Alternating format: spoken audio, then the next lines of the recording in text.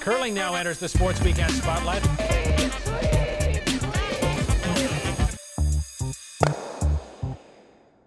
Mark, we were just talking about the fact that the clock is ticking down to the Paralympics. You were over there in Beijing not too long ago in a test event, the Worlds there.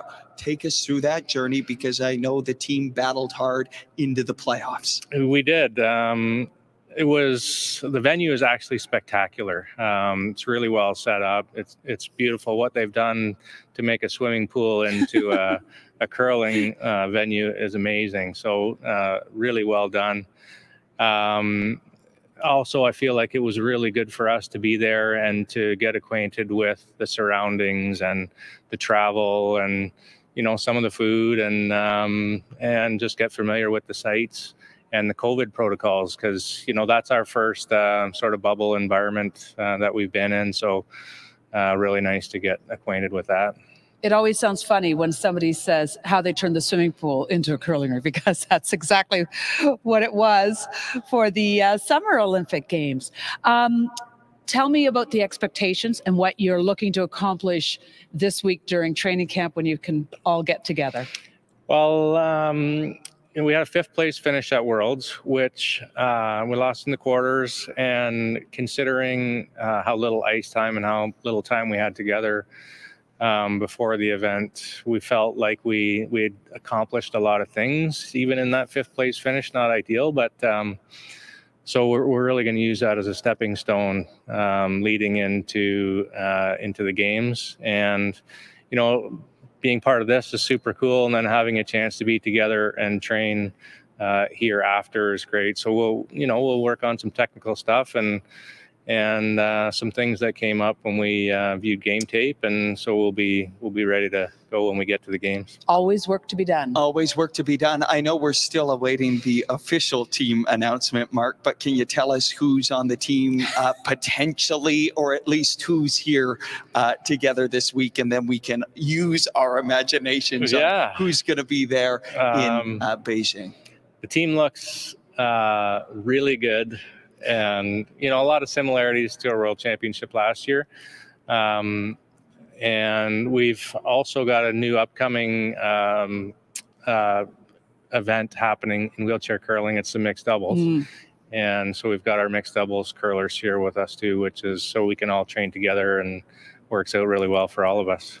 Mark, for those who don't know, tell us your path into wheelchair curling, because I know down at my home in Nova Scotia, they're always looking for new people to get involved and join the sport. Yeah, so I'll give you the quick Coles Notes version of my story. So I was involved in a helicopter accident in February of 2007, and I now live my life with quadriplegia. And I'd made a promise to myself in the hospital that I didn't want to play any sports that I had played able-bodied, because I didn't want to compare my old abilities to my new ones, because I had curled in a beer league with some buddies. And I'm glad I tried wheelchair curling, because I'm way better sitting down than I was standing up.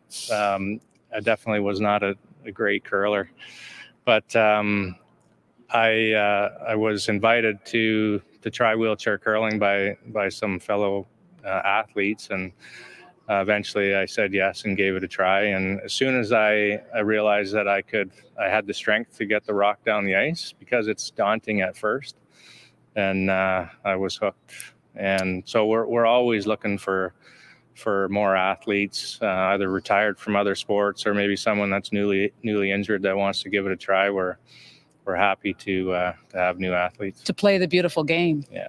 Mark, you can't see it on our monitor right now, but they're showing the team after the bronze medal win in Pyeongchang. And of course, we were all there together. And that is a career highlight for me. What did it mean to you? Because it really was remarkable the way you came back after that semifinal and found a way to get on the podium. Yeah, it was heartbreaking to lose that semi. Like wheelchair curling in Canada, we've won gold since the beginning of the Paralympics with wheelchair curling. And so, you know, I felt that pressure of not coming home with the gold medal. And but we were able to regroup, and it's a really special group of people. And, you know, we had each other's backs and supported each other through the win, and we had an excellent group of family and friends there cheering us on. So, and you know, we always feel the cheers from family and friends at home, which we're going to need this time. Yeah, you'll be feeling them across the Pacific Ocean. Yeah. Nice of you to join us. Really appreciate it.